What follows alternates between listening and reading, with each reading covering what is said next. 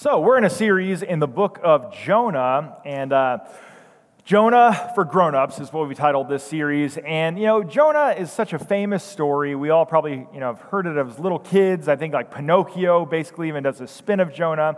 And it's easy to view the book of Jonah as something just like Hercules or Aesop's Fables, just kind of the kid version. But the reality is when you actually look at this Hebrew passage itself, it's extremely sophisticated.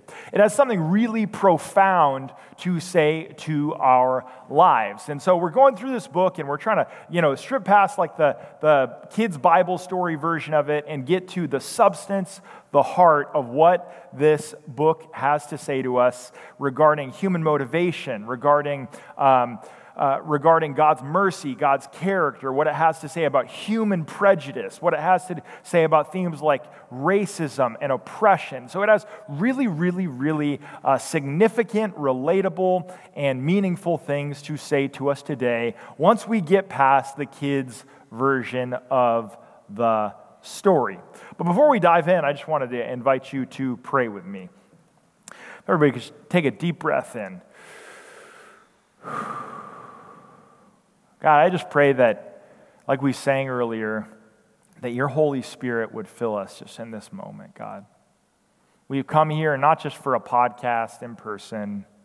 We've come here not for a play or a Broadway show or a concert. Lord, we've come to encounter you, to encounter the King of the universe, to encounter the God of the Scriptures. We pray that your Spirit would speak. Lord, I can't change anybody's hearts, but you can. So I pray that people would just have a touch of who you are right now. In Jesus' name, amen. I've titled this message, Someone Else's Storm. Someone Else's Storm. I don't know if you've ever been caught in the consequences and the ramifications of somebody else's maybe not so great choices. Could be something as simple as, you're working and on the busiest day of the year, there you are at the restaurant and your coworker decides they're sick, decides to call in, and there you are. And now you got to do register and expo. And you just feel like at the end of the day, if I have to sell one more avocado toast, my head is going to fall off. You're just going to lose it. I'm not speaking from experience here. Or it could be, you're caught in someone else's storm, something more serious because you had a romantic partner who cheated on you. And it wasn't any choice that you made. You didn't make the decision, but there you are. You're caught in someone else's storm because a spouse was unfaithful or someone you're dating wasn't faithful. Or maybe it could be because someone that you love so much, someone you care about so deeply, they start partying a little too much. And then before you know it, they're in the stranglehold of a substance, in the stranglehold of an addiction. And now your life is in chaos. Your life is in turmoil because of their struggles, their unhealth, their decisions. Could be that a parent bailed on you. You think back to when your mom left, your dad left, and they walked out on you. And although, we say different things about it, we can say, oh, kids are resilient. Now they're just going to have 2 birthdays, 2 Christmases. Everything will be fine. But those of us who grew up in broken homes, we know that those storms continue to rage, that we still feel the aftershocks of that parent who left, of that person who bailed. Could be a ministry leader. That there you have a beautiful church community. You have a church that's so just vibrant and life-giving and full of vitality, and there's such great things happening. But then a ministry leader has a moral failure, and they choose to follow their greed or their lust or their ego. And now, as a result of somebody else's choices, that church is caught in someone else's storm. Well, that's precisely what Carlos just read to us. That's precisely what happens, is that our fates are interconnected. We are in the same boat. And what we do doesn't just affect us. What you do doesn't just affect you. It affects the people around you. So here's Jonah, this prodigal prophet. He's running from God. And he, if you weren't here last week, Jonah was supposed to go preach to this city, Nineveh. He knew that God's desire and heart was to show these evil, wicked pagans mercy and to get them to repent. And so he hightails it. He gets out of there. He says, I'm going to Spain, siestas and tapas. That's what I want. Instead of Nineveh, like we're going to España. And so he gets on a ship to Tarshish, and he thinks that he's getting out of there. But he doesn't realize that everyone else on the ship is now in danger, that everyone else on that ship is now in jeopardy as a result of Jonah's choices. So the first point we're going to look at is this: what you do doesn't just affect you. Then the Lord sent a great wind on the sea. Such a violent storm arose that the ship was threatened to break up. All the sailors were afraid. Each one cried out to his own God, and they threw the cargo into the sea to lighten the ship. So they're all working hard, right? They're all working hard to save their lives and everybody's lives. But Jonah had gone below deck, where he lay down and fell into a deep sleep. So Jonah's called to get up, but instead he lays down. Jonah is called to go east, but instead he goes west. Jonah is called to go by land, but instead he goes by sea. And here he is, napping below the ship, trying to avoid the presence of the Lord. And obviously this is a pretty crazy storm, because sailors, they know about the sea. They know about what time of year is good to sail. They're used to storms, but these storms are out of control. These storms are shocking. These storms are mind-blowing. And 5 times in this passage, it emphasizes how bad this storm is. So Jonah, he's brought this storm onto these sailors, and they're collateral damage. They don't know anything about Nineveh. They don't know anything about God's plan and what Jonah is supposed to be doing, but here they are, caught in somebody else's storm. Now, maybe as I've been talking, the examples of a parent maybe didn't resonate with you. Maybe the example of a romantic partner, it just didn't register for you. Maybe even the thing about addiction, maybe that just didn't land for you, because maybe you look at it, and there are probably plenty of people in Portland who would say, domestic commitments can be stifling. Family obligations can be suffocating. Truth is, everybody has to do what's best for them.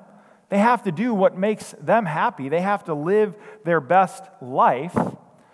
Each person needs to be free to choose what is right and wrong for them. Each person must be true to herself, or himself, or their self. And maybe those illustrations that I used for you just didn't land. They did not register. And we say a lot of times, each person should be able to do whatever they want as long as it doesn't hurt anyone. But what this passage is telling us is it's telling us that doing whatever you want now sometimes hurts everyone else later. That doing what you want now sometimes hurts everyone else later. And well, maybe the romantic thing, the parent, the divorce thing, maybe that didn't jive. Maybe that wouldn't jive for Portland. But I have something that I think would. Here's an example that I think might resonate with a lot of Portlanders, your friends around. Because many philosophers have powerfully argued that postmodernism, which essentially teaches there are no big storylines, there is no ultimate truth, that there is no ultimate right and wrong, that each person must decide what's right and wrong for themselves. Each person must, you do you, do your own truth. That's postmodernism. Many philosophers have powerfully argued that postmodernism produced late-stage capitalism. Postmodernism produced late-stage capitalism. The idea that you should just be free to do whatever you want, that actually gave birth to what we find ourselves in today and what many Portlanders have a huge problem with. Check out these quotes by a journalist and a philosopher. Stuart Jeffries says, "The main symptom of postmodern politics is the idea that politics is a personal issue, that politics is a space for self-expression. And what else are we supposed to do when there are no grand ideologies to believe in anymore? No great historical projects to pursue? We're just individual actors floating in space with no real connective tissue, and capitalism fills the void. And everything, including politics, becomes just an arena for affirming our status and our individual identity." Frederick Jameson, an analytic philosopher, he actually wrote a book called that postmodernism produced late-stage capitalism. But he says, I believe that the emergence of postmodernism is closely related to the emergence of this new moment of late, consumer multinational capitalism. I know this can maybe be a lot of jargon. Maybe some people just like vibes. Maybe other people it's like over your head. Essentially what he's saying is this. If there's no truth, if there's no grand story, if there's no big narrative that we're a part of, if there's no God who says what's right and wrong, and each person has to do just what's right for them, then what it ends up becoming is just this dog-eat-dog rat race to fulfill your dreams, to get the most money, the most experiences, the most possessions. And so philosophers have argued that doing whatever you want and what feels good to a large degree has produced this situation where there is a chasm of inequality between the ultra-rich and the ultra-poor, where there is extreme weather events happening and a climate crisis, where there's housing shortages, that this has been a result of that mentality of saying everybody must do what's right for themselves. There is no truth. There is no grand story. We're all in it on our own. But what are we seeing in Jonah and what do we see in reality? What you do doesn't just affect you. That person pursuing just absolute profits to no end, regardless of what comes. I mean, hey, they're dealing with the rising temperatures, and the rest of us are too now. What you do doesn't just affect you. It's true in families. It's true in romantic relationships. It's true in society. It's true in economics. It is true. What you do doesn't just affect you. And doing whatever you want now may affect everyone else later. So that's the first thought that we want to pull out from this passage. Here are these sailors. They're caught in a storm they did not cause. They're caught in a storm caused by Jonah's disobedience and rebellion. All right, the next thought is this. Sometimes those who don't know God act better than those who do. Sometimes those who don't know God act better than those who do. The captain went to him and said, "How can you sleep? Get up and call on your God. Maybe he'll take notice of us so that we won't perish." Here they are in a Class 5 hurricane, and Jonah, headed for Spain, is taking a siesta. Like he has gone below deck, and he's sleeping. He's taking a little nappy nap. He needs to catch up on his beauty rest.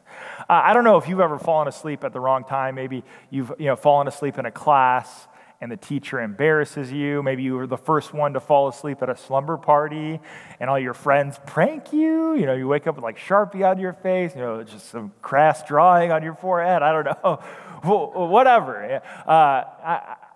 For me, like the thing I'm always afraid of, I'm not big on road trips because I am notorious for like falling asleep at the wheel. I gotta like roll the windows down, turn on death metal. I'm like praying that I just can keep my family alive as I'm like white knuckling it through the darkness. I'm like, I'm putting like eye drops into my eye, pinching myself, slapping myself to keep myself awake.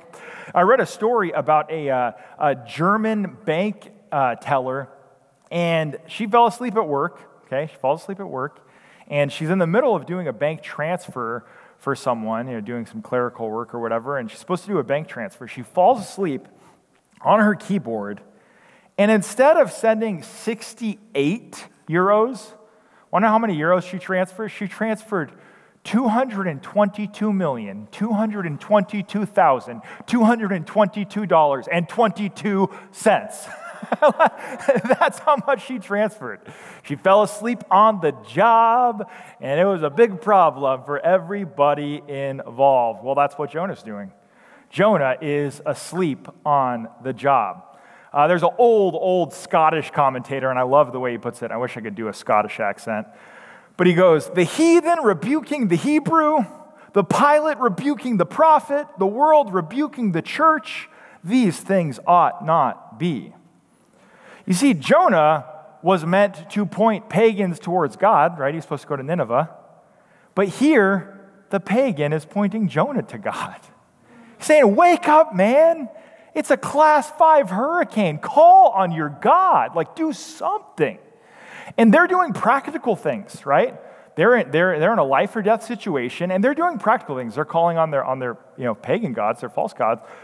Jonah's doing nothing, absolutely nothing. But what are they doing? They're at least trying to throw cargo overboard. They're trying to do anything they can to lighten the ship, to prevent the ship from sinking. They realize they're in a dangerous situation, and for the good of everyone on board, they're trying to save lives.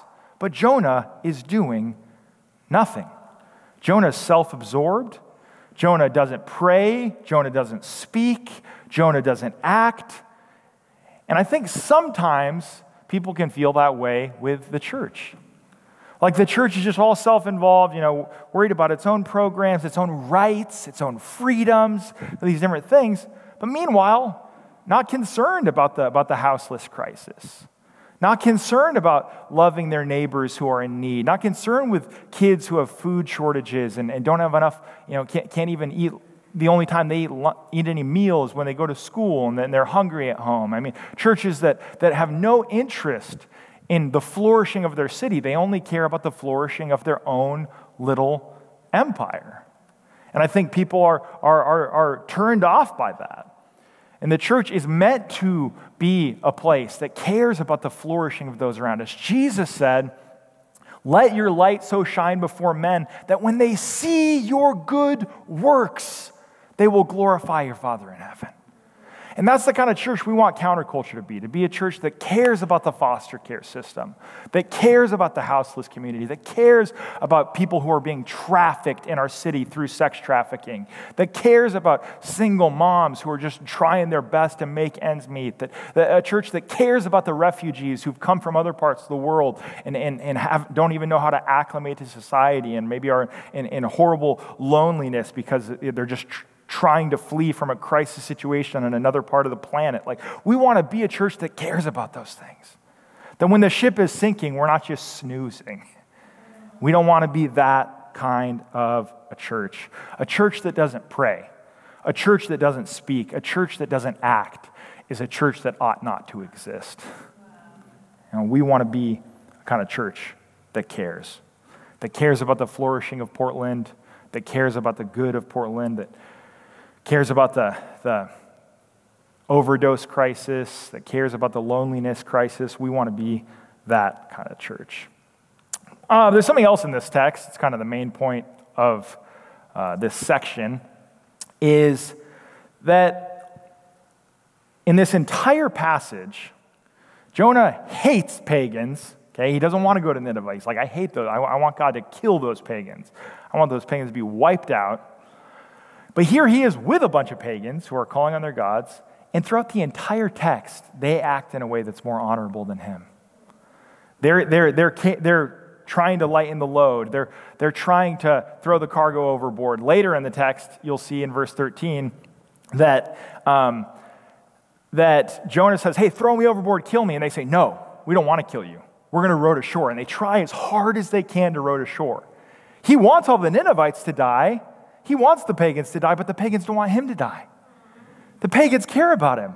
The pagans are more merciful than the prophet. And this is something that I think a lot of people need to hear, because many of us who've grown up in church, we grew up hearing, hey, we're the believers, they're the non-believers.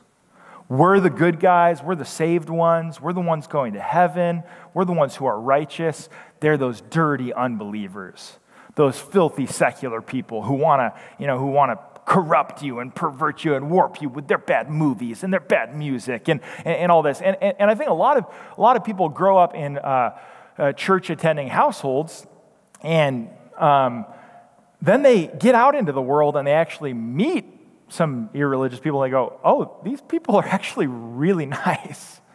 Like, these people are actually really wonderful and kind and caring, and like, they don't have fangs or anything. Like, they don't suck blood. Like they're not vampires. And you meet these people, and then you have a crisis of faith. But what has happened is, in many churches, there has been an overemphasis on one doctrine, and that's the doctrine of original sin, the doctrine of human depravity, which is an important doctrine. But there's been an overemphasis on that and an underemphasis on other equally scriptural doctrines, like the doctrine of the image of God, which says that every human being, it's Genesis 9, this is post-fall, every human being is still made in the image of God. The doctrine of common grace, You can see this in Daniel chapter 2. You can see it in Isaiah 45. Isaiah 28. That God is so loving, he's so gracious, he still gives wisdom to pagan kings. He still teaches farmers how to do bread, how to grow crops, is what Isaiah 28 says, that God causes the rain to fall on the just and on the unjust, and the doctrine of natural law, which Paul really drills in on in Romans chapter 2, which is that even non-believers still have God's law written in their hearts, and that sometimes the world actually behaves more rightly than the church does. That sometimes people who don't know God are actually doing things closer to what God would want than the people who claim to know God. That's what the beginning chapters of Romans are all about. They're all about it. Is that, that doesn't necessarily mean that non-Christians are right with God, or that they have a relationship with God, or that they're saved, that they understand Jesus' love and sacrifice on the cross. But what it does mean is this, is that we should never, ever, ever demonize or slander or be dismissive of anyone made in God's image. Because guess what? When we start doing that, we're acting just like Jonah. And sometimes the pagan sailors act a lot better than the prophets. So pretty profound. But I just think it's so funny here, because here these pagan sailors are acting like so gracious. Like once they actually find out that all of this is Jonah's fault, you'd expect them to cuss like, well, sailors. You'd expect them to be like, we're going to gut you like a fish. I mean, in like the Hollywood script version in my mind, I like to imagine that the captain of the ship is played by Jason Statham. And he's like, I don't want to have to do this to you, man, but we're going to have to feed you to the Meg. And then because it's a Hollywood script, they'd have like hand-to-hand combat. They'd have this battle, and he throws him to the megalodon, throws him into the water. And I know you're asking, Jesse, in your Hollywood script, who would play Jonah? Ask me. Who would play Jonah? Larry David. Larry David would play Jonah. He'd be like, yeah. It'd be so good. Anyways, verse 13. Want to know what they do instead? Verse 13. Instead, the men did their best to row back to land, but they could not, for the sea had grown even wilder. I mean, I kind of already said it, but Jonah wants the Ninevites to die, but here these pagans don't want him to die. Isn't it just so interesting? It's so profound. I'll show you this Romans verse. It's worth seeing. Romans 2:14-15. When Gentiles who do not have the law do by nature things required by the law, they are a law for themselves, even though they don't have the law. He's talking about the Torah, the Ten Commandments. They show that the requirements of the law are written on their hearts, their consciences also bearing witness. If you continue on in Romans, he points out, sometimes they're acting in a way that's more righteous and more godly, and people who have God's teaching are just Pharisees. They're making a big show with their lips that they love God, but their life is showing that they don't love God. I also think it's interesting here that the pagan sailors cry out to their pagan gods.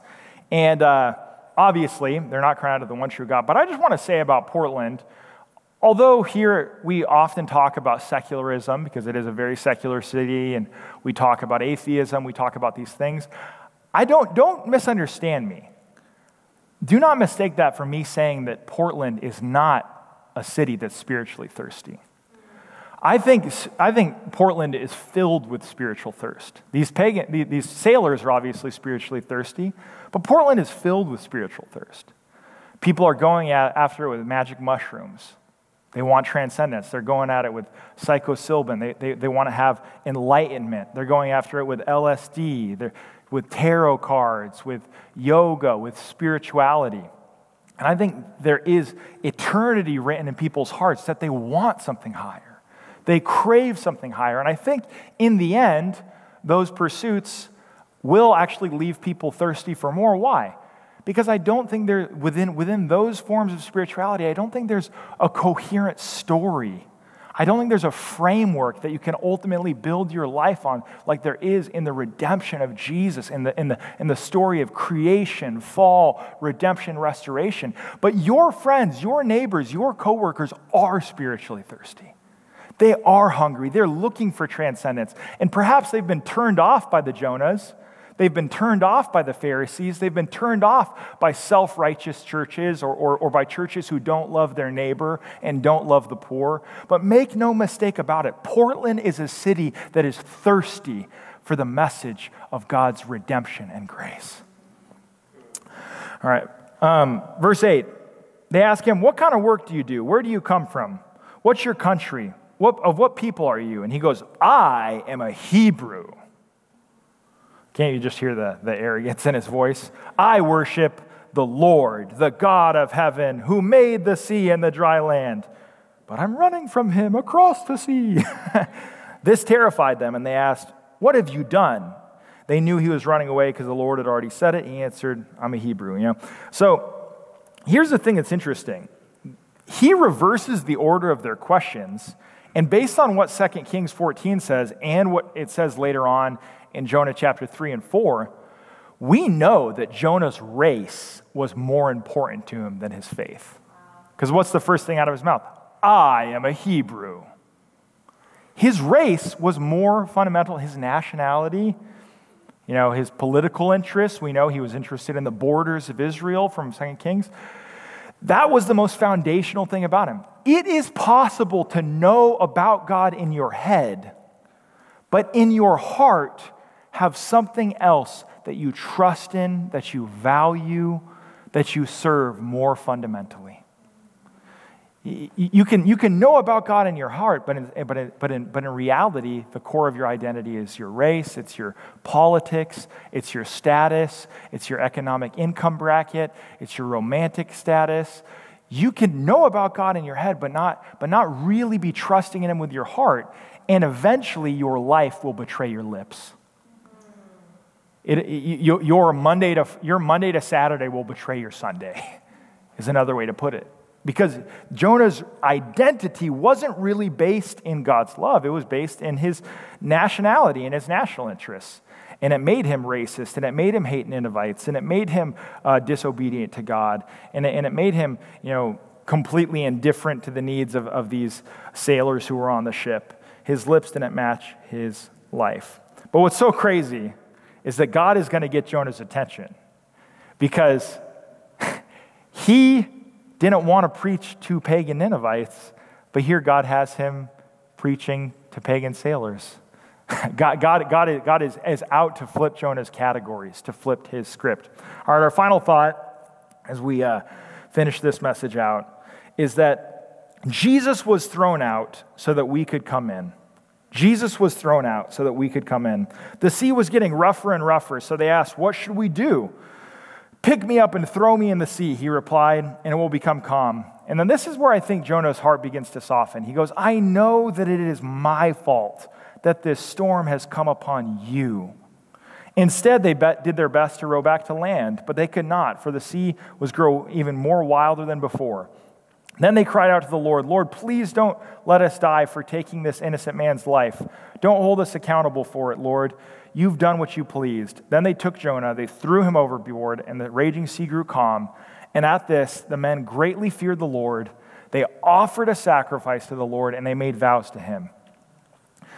Get this, these guys get converted. They're using the name Yahweh, the covenant name of God. They're making sacrifices. But what is it that really converts them? It's Jonah's sacrifice. Jonah's heart is softened. He sees finally, he goes, oh my gosh, I brought this storm upon them. The consequences of my actions are affecting these people. And that is often the first step towards repentance. When you start to realize, oh man, the things I'm doing is messing my family up. The things I'm doing is hurting other people. The things I'm doing are affecting my coworkers, affecting my loved ones. That's oftentimes the first step towards repentance. But here's the deal. Jesus repeatedly says through the gospel that he is one greater than Jonah. Jonah says, cast me into the sea and you will be saved. And he saves these sailors from the consequences of his choices. But Jesus on the cross, he said, cast me into the sea. And he saved us from the consequences of our own choices. Jesus is the true and greater Jonah. Jonah was guilty. Jesus was innocent. Jesus sacrificed himself when he didn't deserve it. But Jonah sacrificed himself when he did deserve it. Jonah comes very near death. But Jesus passed through the very pits of death for us. He went into someone else's storm. That's the gospel, is that Jesus went into the storm that you and I caused. Would you pray with me?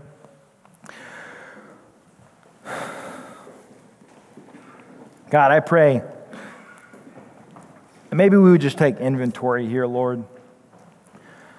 Maybe some of us see the way our choices are affecting others. That what we do doesn't just affect us, it affects those around us. Lord, I pray we would evaluate the way that our sins, our doing what's right in our own eyes, us trying to do what's best for us hasn't worked out.